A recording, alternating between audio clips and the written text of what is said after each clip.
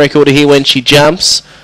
Red Light Runner, another who can really put it all together. 350 just a taste. All in, green light, they're set to go.